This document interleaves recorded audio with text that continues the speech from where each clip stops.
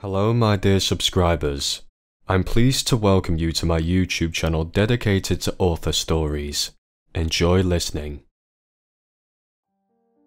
For whom we're trying so hard, we don't even understand ourselves, sighed Mrs. Eleanor when her husband hung up the phone after talking to someone about their son's upcoming wedding. She tried to speak calmly, knowing that she wouldn't really achieve her goal, but hoping to plant a seed of doubt in her husband's mind, to somehow sway him just a little to her side. For our son, Eleanor. For our only son, her husband replied cheerfully. Yes, all we can do is accept it and go with the flow, watching our only child ruin his life, she sighed hopelessly and left the room. Indeed, their only son, Edgar, had decided to get married. And it was a good decision, given that he was 26. It was just the choice of the bride that bothered his mother. Not in terms of appearance, heaven forbid. Mrs. Eleanor wasn't so shallow as to nitpick about the shape of her nose, for example. And the bride's appearance seemed fine. It's just that she wasn't the right match for Edgar, no matter how you looked at it. The girl was from some distant outskirts, practically a suburb. She lived in a dormitory, studied at a pedagogical institute. And her name, some strange name like Serafina. It seemed like girls weren't named that anymore, unless it was in honor of some grandmother. Mrs. Eleanor, being a philologist by education, was very sensitive to words. And here was this Serafina. She might be fit for marrying a chauffeur or a foreman at a construction site, but not for Edgar, for heaven's sake. Edgar, whom his father had made the manager of his bank several years ago and couldn't praise enough for his business acumen. He wasn't just a manager anymore, he was practically the owner of the bank. A smart, business-savvy young man who had received his education abroad. But in terms of daily life, he turned out to be less intelligent and insightful. Naive, gullible. He got carried away with this simple girl, ready to marry her already. He couldn't take his eyes off her, didn't know how to please her. He was convinced that she loved him too. Maybe that was true. How could she not fall for a guy like him? She probably hadn't even dreamed of someone like him, and when she becomes a member of the family, a legitimate wife, she'll show her true nature. It hurt Mrs. Eleanor that her husband was so indifferent to the upcoming event. How can you be like this? Our son is about to take the most important step in anyone's life, and it's clearly the wrong step. And his own father?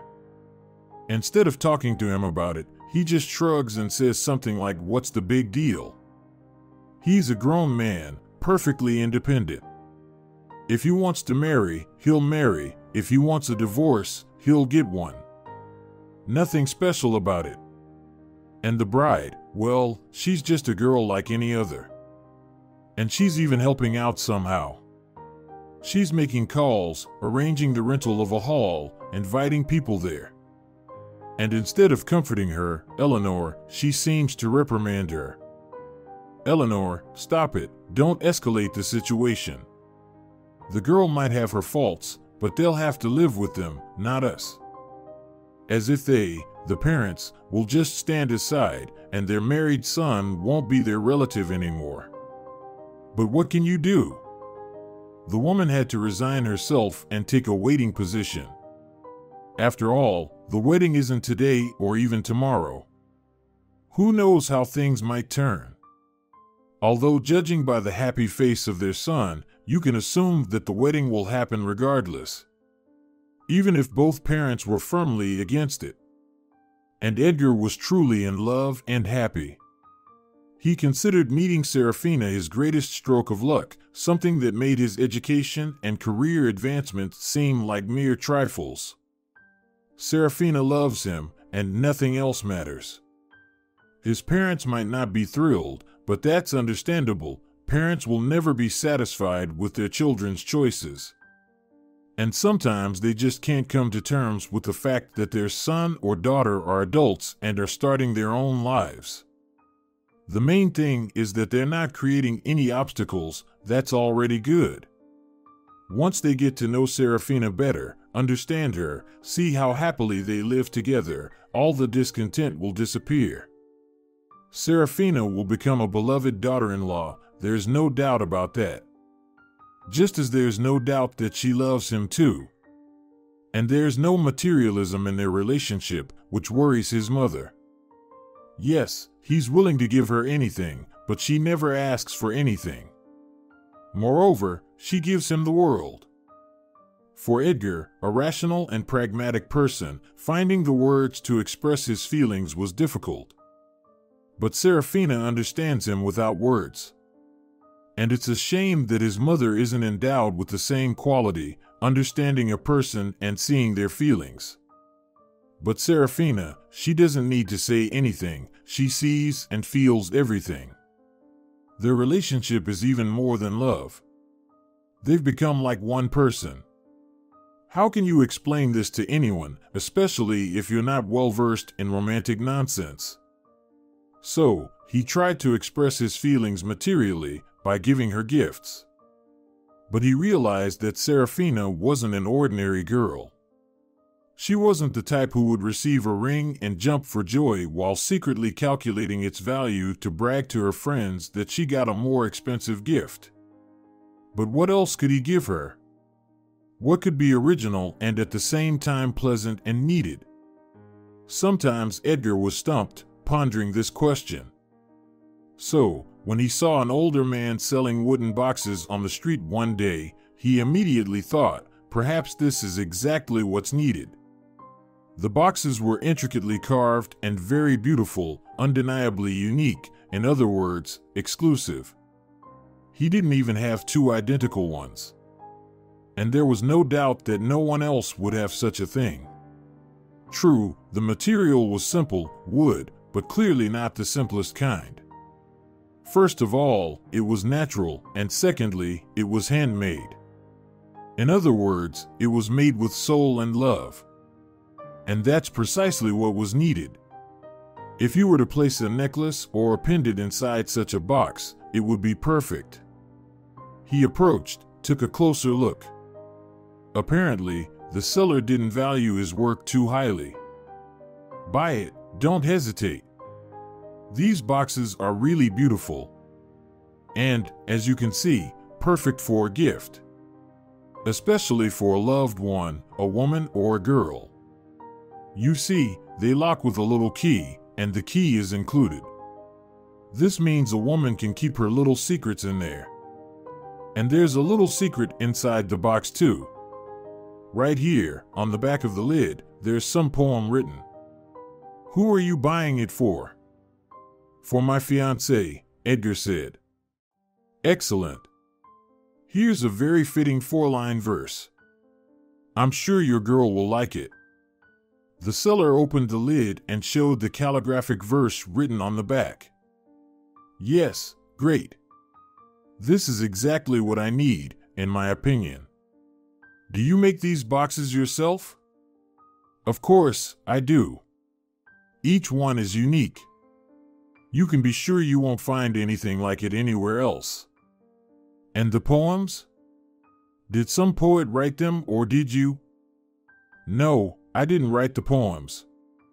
They were written by a lesser-known poet who unfortunately passed away. The man's expression slightly darkened. But all of that didn't matter, and Edgar bought the box, already anticipating how amazed Serafina would be by its beauty.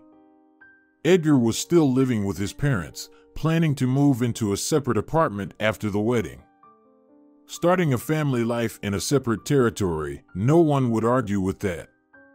Serafina was refusing to move into the groom's house before the wedding, although she spent a lot of time there, sometimes staying for several days, which no one objected to. Well, the parents' house was big, and nobody was getting in anyone's way. Actually, they could have continued living like that if it weren't for his mother. She was determined not to leave the young couple in peace, especially considering her less than positive attitude towards Serafina, although she tried to hide it.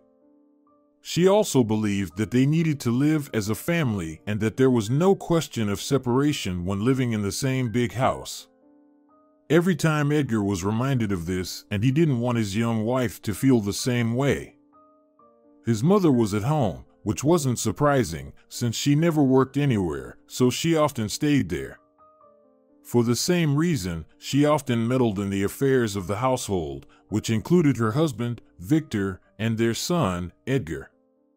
And today, as soon as she saw Edgar return, she slipped into his room without much ceremony and saw him admiring the box. "Come on, what did you bring there? Did you buy it? It's interesting, of course, but what's it for?"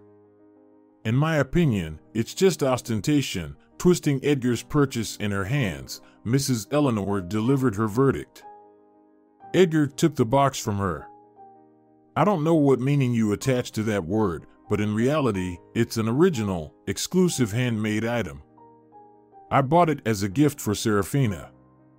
Do you think she'll like it?" "Well, quite. It's just the thing for a country girl. And if you also fill this little box with candies, she'll be thrilled." "Mom, snobbishness doesn't suit you," Edgar said in annoyance and regretted starting this conversation at all. "Did you want to tell me something? And if I just wanted to be close to you, is that a crime? Or is a mother not needed by you anymore? I need you very much, Mom. But I don't like to hear any jabs directed at my fiancée. I thought you had a rather friendly attitude toward Serafina. Please don't mention the box to her, it's a surprise. Of course, naturally, I'm friendly with everyone. I understand everyone, I don't impose my nonsense on anyone, and, moreover, I don't disclose other people's secrets. Relax, son, I'll go rest too. I'll be in my room if you need me." Edgar breathed a sigh of relief when his mother left, admired the box a little more, thought about what to put inside. In the meantime, he tidied up the table and went about his business, while Mrs. Eleanor was lost in her thoughts. She wasn't planning on acting directly, head-on, trying to eliminate the unwanted bride-to-be. That would be a surefire way to ruin her relationship with her son. But there were so many other options that could help open his eyes to his girl, and in turn, to open her eyes to her fiancé. Maybe, just maybe, this silly little box could help. That same evening, taking advantage of the good weather, she set up to have tea on the terrace, which provided a beautiful view of the sunset. The future bride wasn't home, she likely stayed in her dormitory. So, Edgar was free that evening. For a while, he discussed the details of the upcoming wedding with his father, then went to his mother, just to sit with her and talk. "I want you to be happy," Mrs. Eleanor said. "I am happy, Mom," her son replied.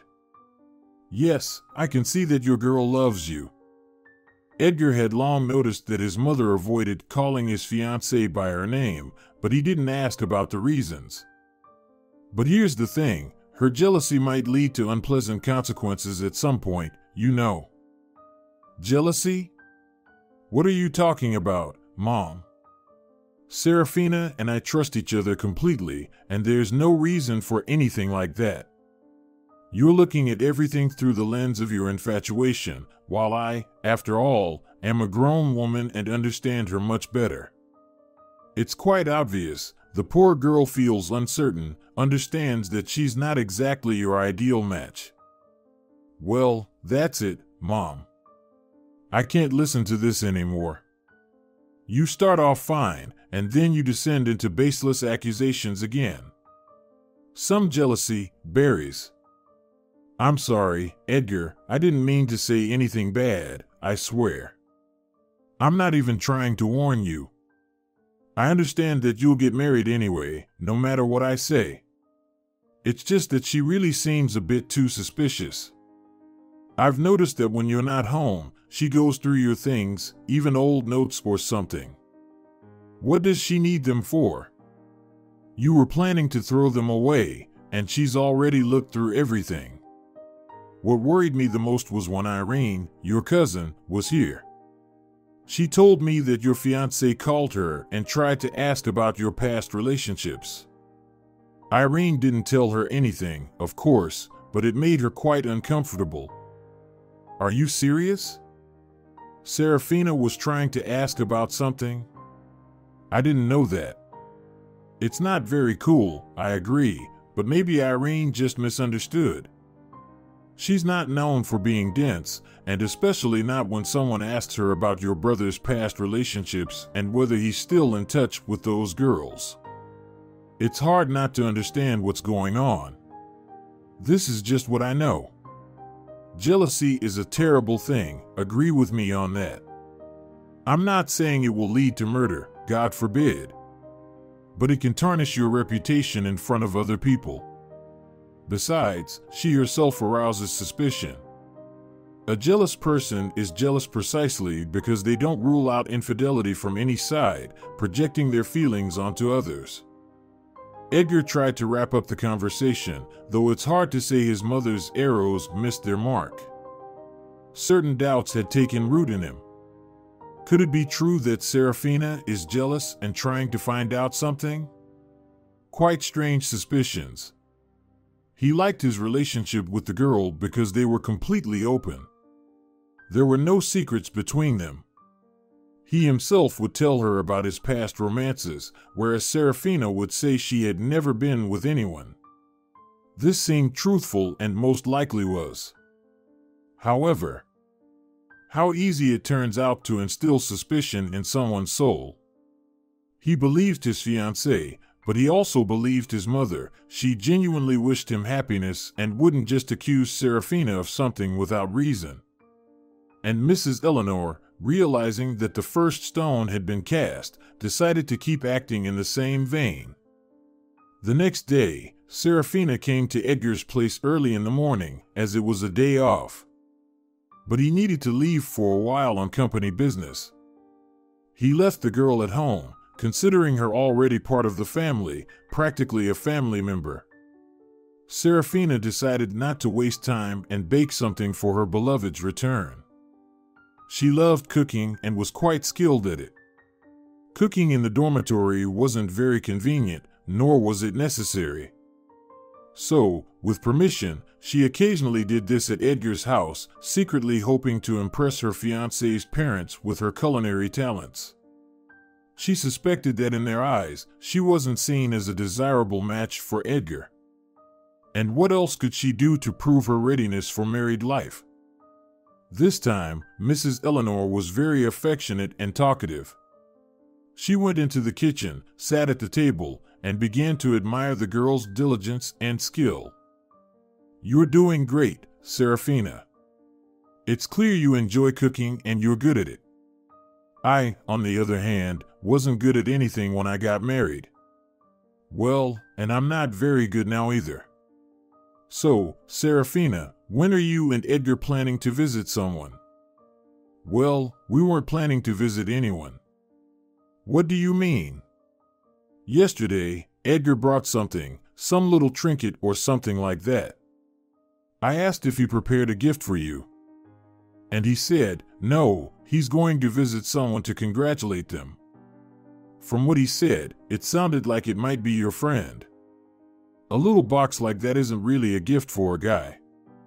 He hid it in the desk in his room and didn't even show it to me.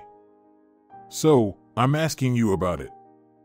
"No, we didn't have any plans to visit anyone. Who would we visit right now? The wedding is coming up soon. Maybe sometime in the future."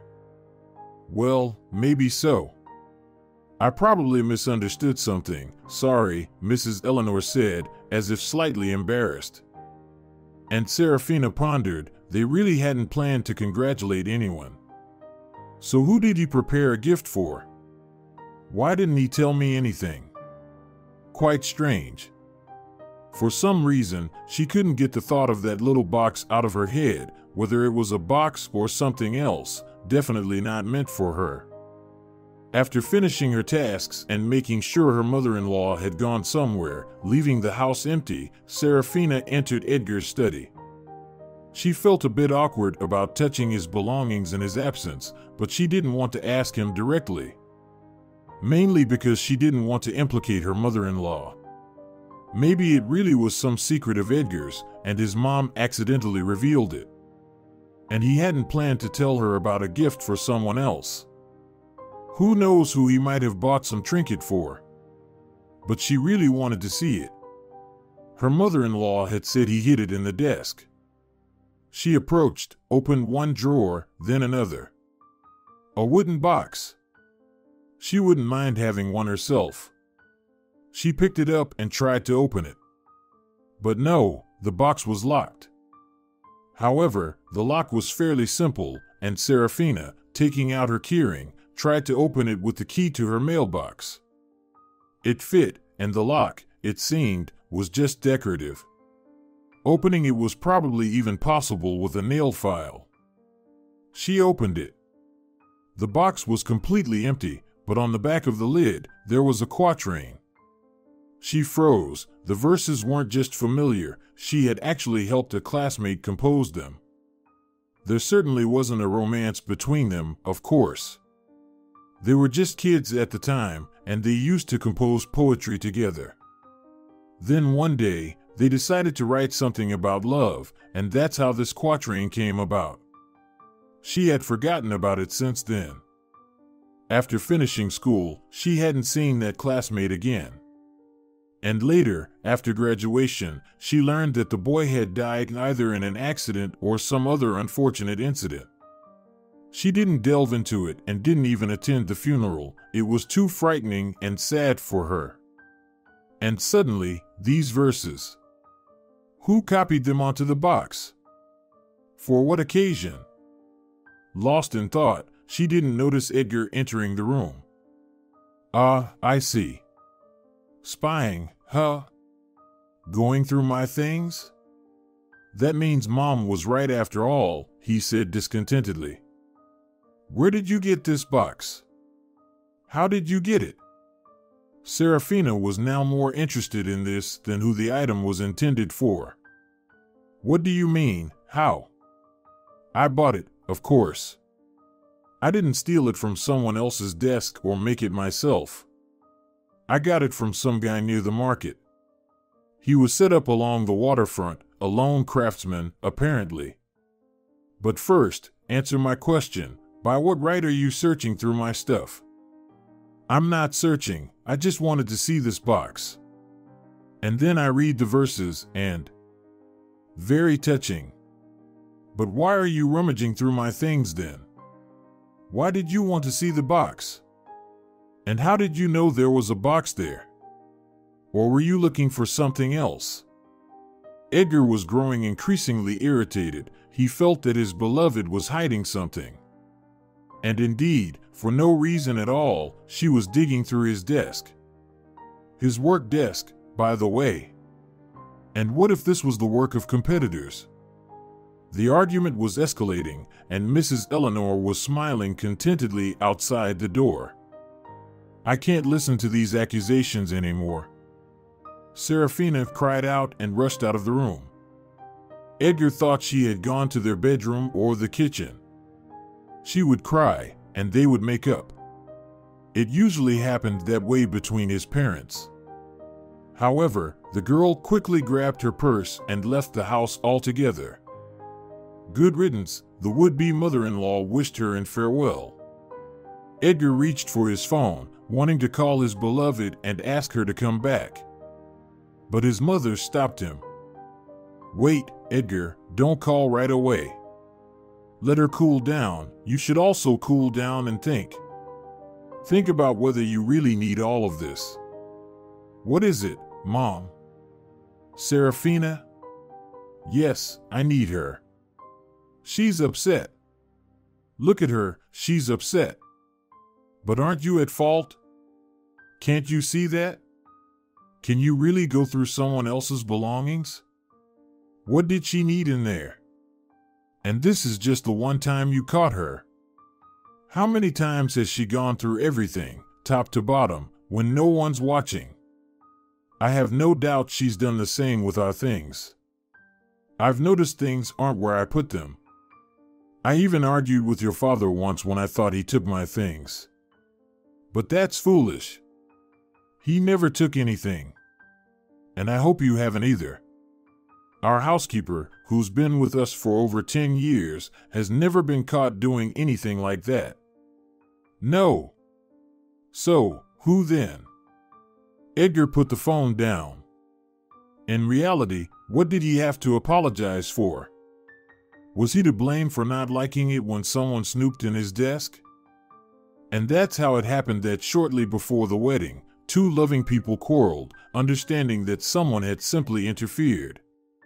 Naturally, Serafina didn't plan to call Edgar either. She didn't consider herself at fault and was waiting for an apology from him, but he didn't call.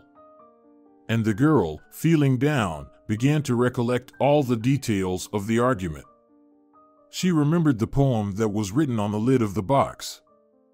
It intrigued her. Who could have known and written these lines? Neither she nor the boy had planned to show their creations to anyone.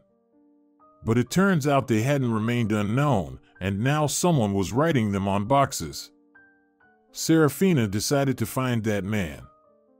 Edgar mentioned he bought them somewhere downtown near the market by the waterfront. The coordinates weren't precise, of course, but she thought she'd give it a try.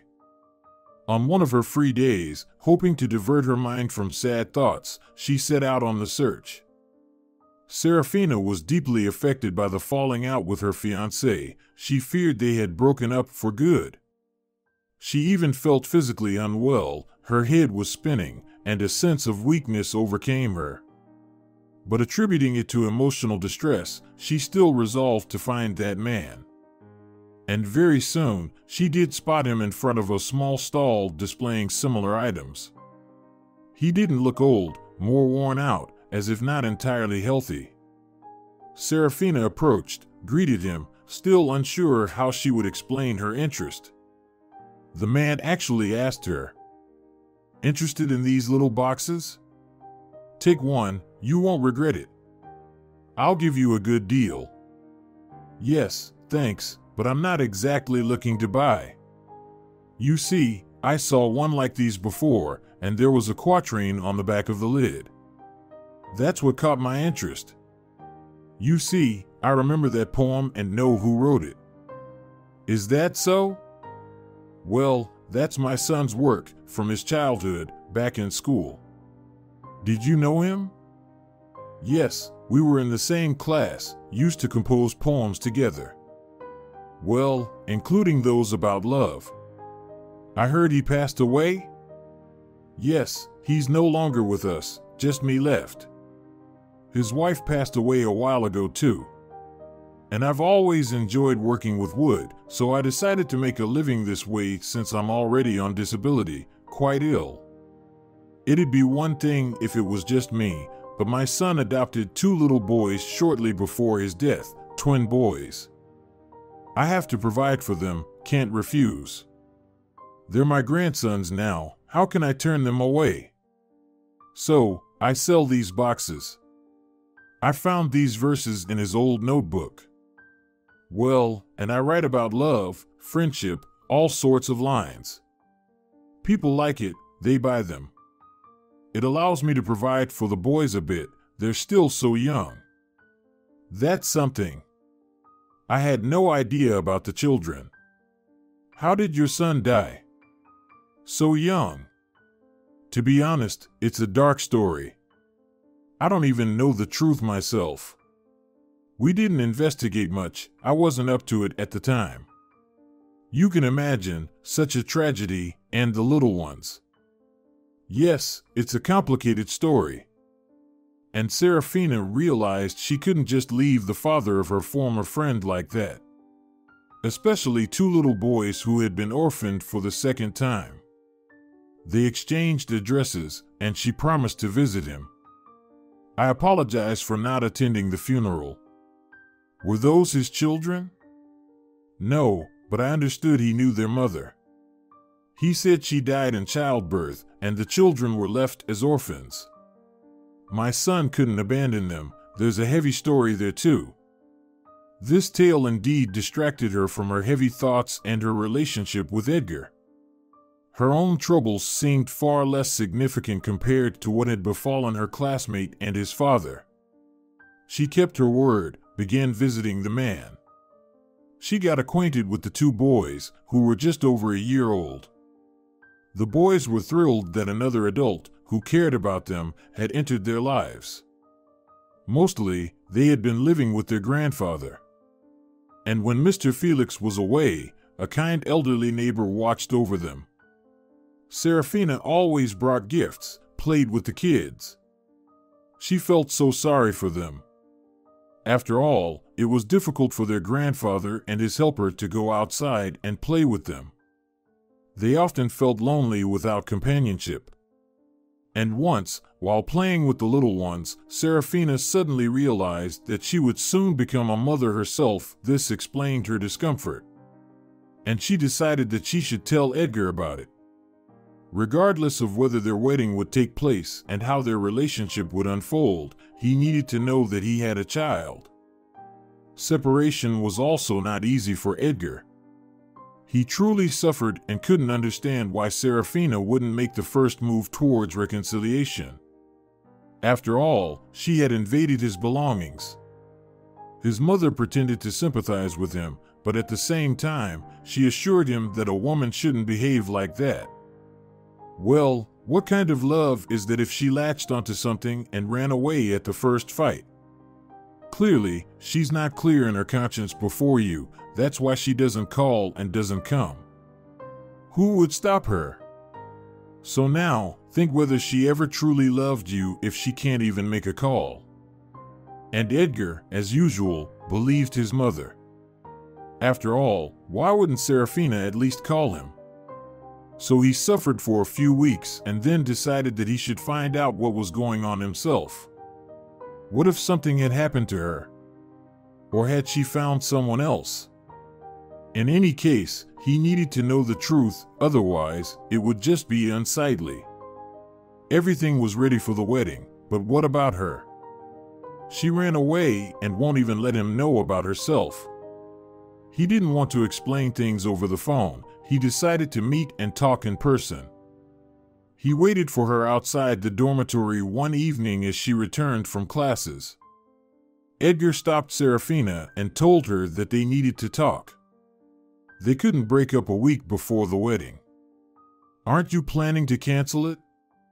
Aren't you afraid that I'll steal something from you again? The girl asked mockingly. Stop it, Serafina. I never thought of anything like that.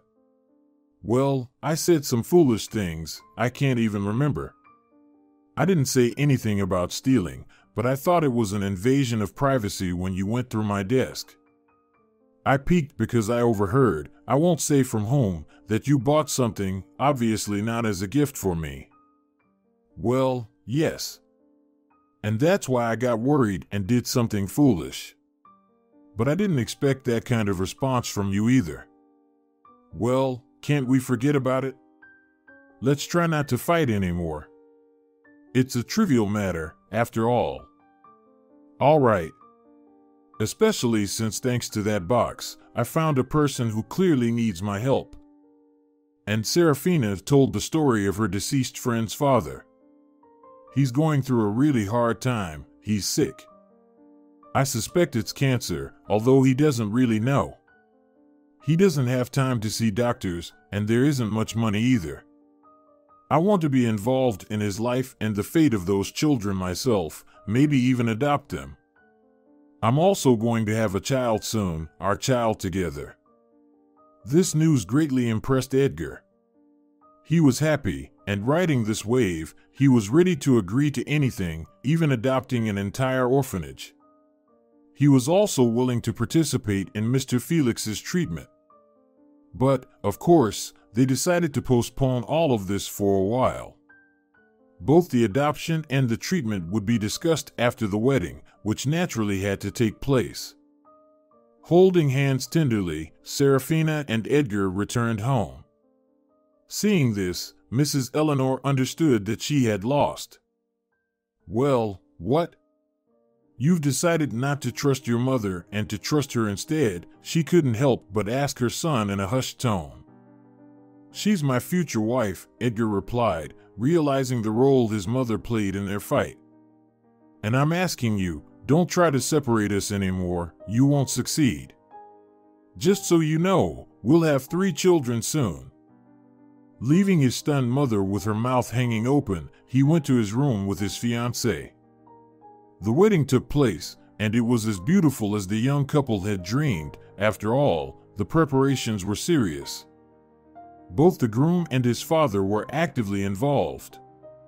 So, everything was done to the highest standards. Guests were amazed by the newlyweds, and only the most attentive ones noticed how the newly minted mother-in-law sometimes pouted in offense. Meanwhile, the groom and bride, sometimes distracted from the celebration, started discussing something intently. Though, such situations are probably not uncommon at any wedding. Mrs. Eleanor, however, tried to clarify the question about those very 3 children whom her son had promised her. This question greatly troubled her. Tell me, is she pregnant? Is she having triplets? Did you get an ultrasound? She whispered to her son whenever she managed to be alone with him for a minute. But Edgar only smiled mysteriously in response. He understood that everything would soon become clear, and his mother was unlikely to approve of his decision not only to marry a disapproved of girl, but also to adopt children of unknown origin. Yet, their decision with Serafina was firm. Shortly after the wedding, they began to consider becoming parents ahead of schedule by formalizing the adoption of the twins. However, when they turned to Mr. Felix and asked him about the status of the children under his care, Serafina was surprised to learn that they had never been in any orphanage. How could that be? Where did they come from then? Mr. Felix told them a shocking story that left the future parents in shock. His son worked as a driver for a wealthy man before his demise. The pay was good, and while the workload wasn't extensive, he practically lived in the house. After all, his services might be needed by the owner, his wife, or his son at any moment. There was a young woman there, like a maid or something similar that wealthy households have. He liked her, but they had nothing more than a friendship. Moreover, he knew that she had some warm relationship with the owner. Yet, it didn't remain without consequences. One day, my son saw her crying and learned that she was pregnant by the owner. She must have hidden it for a while, but when it became impossible to hide, she confessed to the owner. That's when it turned out that he not only refused to acknowledge the child, but also started threatening her. He simply kicked the girl out of the house. That's absurd. This sounds like a story from the distant past. Serafina exclaimed in horror. Perhaps, but my son's story happened in the present. He told me that he fell in love with this Elena, sympathized deeply, promised to marry her and adopt the children. It was already known that she was carrying twins. If they had done that, things would have turned out differently. But this foolish girl wouldn't back down. She wanted the biological father to take responsibility for the children, at least financially. She told the owner's wife, and she said she would do a DNA test, prove paternity, and reveal to the world that he abandoned his children. Good heavens, did she really think that such a man would acknowledge them? Possibly. Naive girl. My son told her it was pointless. But instead of calmly waiting for the children to be born, she stirred up trouble, and it all ended up in a storm. I don't even know what that despicable rich man wanted. Well, the woman died during childbirth, so be it, I would have forgotten this story. But he decided to take the children, not to raise them, but I don't know, don't ask me, thinking about it is terrifying. My son might have known something, or maybe that's why he died. He somehow managed to snatch the babies, brought them here, wanted to save them from danger. So, Are you saying that they've been living with you illegally, without proper registration? Edgar exclaimed in astonishment. Well, no. He managed to adopt them, put them under his name. But the real father knew about it. I don't know what he wanted from my son. He caused a chase, and during that time, my son died. And now I live in constant fear, afraid that the scoundrel will find out about the children. Do you really think he might want to harm them? Serafina said in horror. Yes, how would I know what's on his mind? Mr. Felix sighed. All right, let's leave speculations aside for now and focus on the immediate issues. Let's start by investigating this person's background. Through my connections, I'll find out if he's as terrible as you fear. Mr. Mark wasn't a murderer, he was simply a practical and business-oriented person.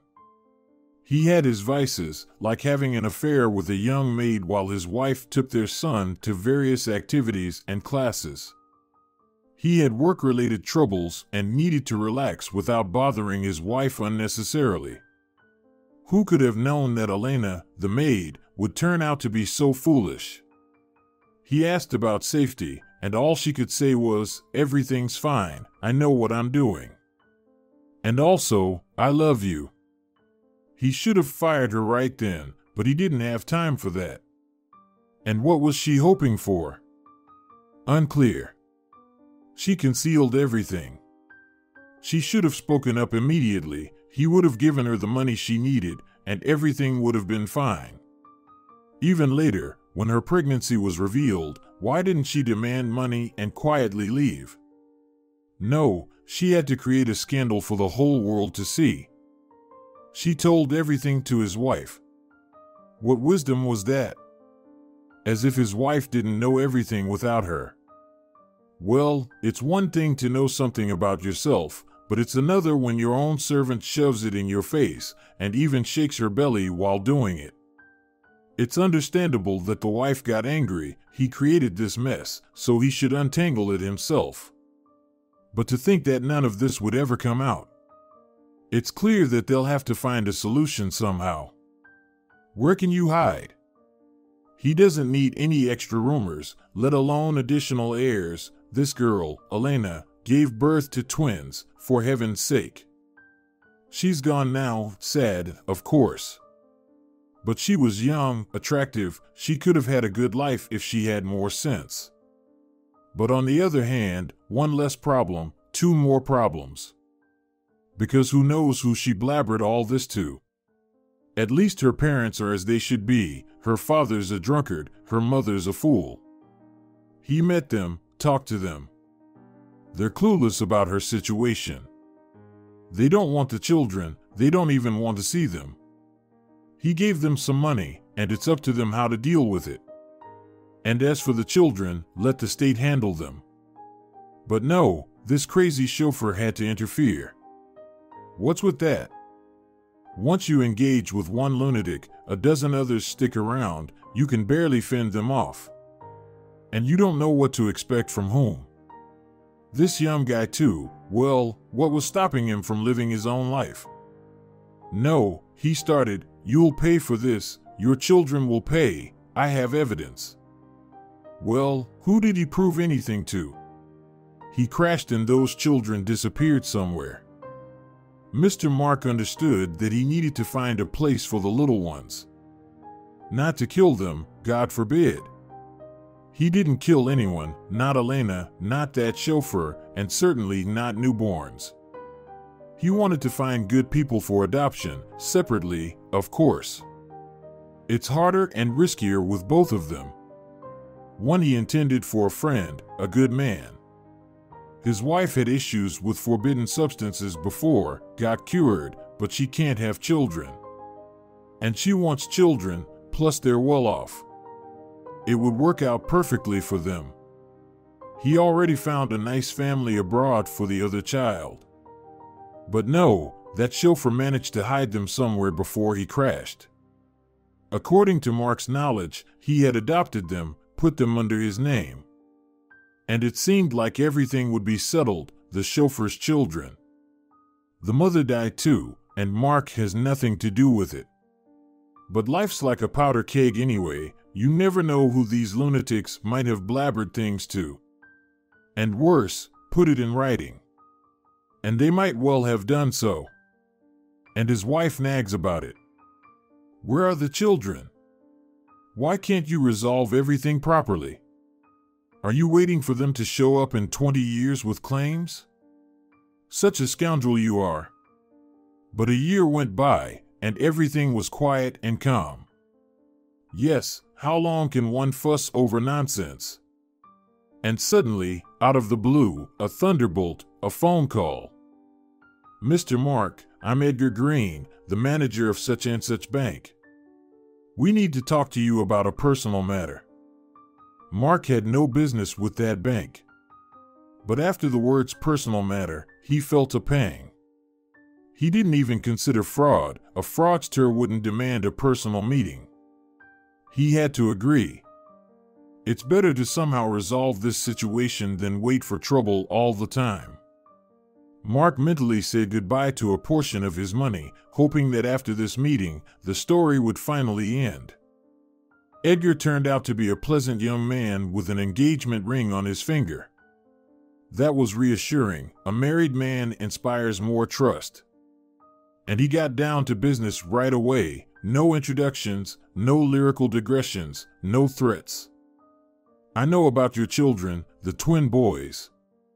I know where they are, and my wife and I want to adopt them. I assume you wouldn't object? Me? Why would I? But then he remembered that he was a serious, business-minded person and continued in a corresponding tone. The thing is, I'm not sure if they're my children, so what right do I have to give or deny consent to their adoption? I think it makes sense to have a more serious conversation. Proving that the children are indeed yours can be fairly easy. But I believe it's in neither your nor my interest, let alone the children's. Agreed. But then what do you need from me? Both you and I need the assurance that the question of your relationship with these children will never come up again. At that point, the two businesspersons shook hands and left satisfied with each other and the fact that they'd never have to see each other again. As they parted, Mark suddenly, to Edgar's surprise and maybe even his own, asked hesitantly, "What did you name them?" "The boys, I mean." "But were there boys? Maybe there weren't any boys at all?" Edgar answered seriously.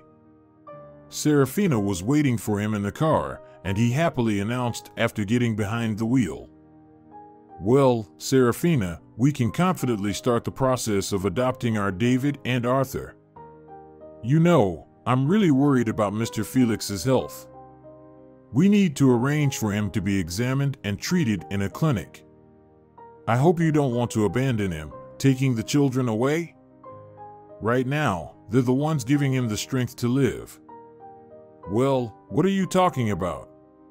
Treatment will start as soon as we find out how necessary he is for the adoption process. We can't keep pulling him out of the clinic every time." "And what's with the tears in our eyes?"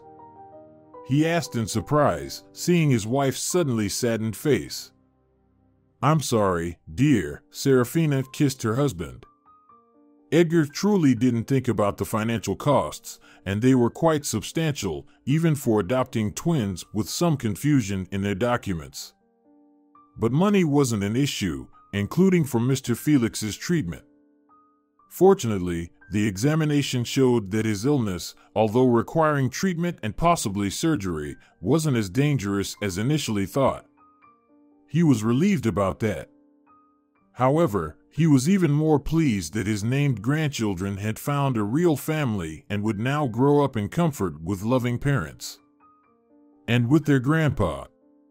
"Isn't that right, Mr. Felix? You'll agree to move into our house after you're discharged, won't you?" Serafina said, thinking he'd be pleased. But the man unexpectedly hesitated. "That's, of course, nice. Even tempting, I would say. But the young ones should live separately, right? Besides, I'm used to my own den. I have a workshop there, all my things. Well, you understand, at my age, it's hard to uproot yourself. What are you saying? Serafina was even frightened. We'll move everything and set up a workshop for you just as good as it was. And the grandkids, they love you so much. Well, what can I say? I love them too. But we'll still be able to see each other, right? Visit back and forth. Well, I'm used to living where I am. I have friends and comrades there. And, to be honest, he admitted with a slight blush, a certain personal life.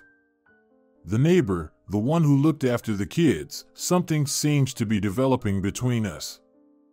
I mean, we want to live together. She'll move in with me, it'll be good for her kids.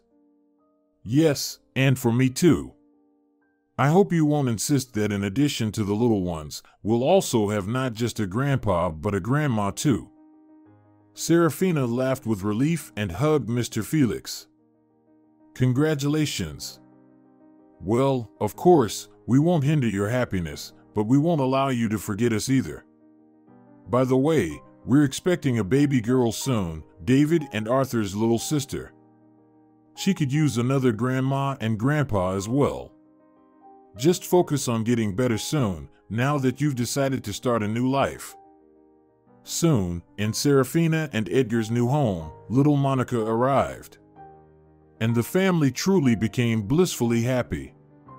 Even Mrs. Eleanor came to terms with her son's expanded family.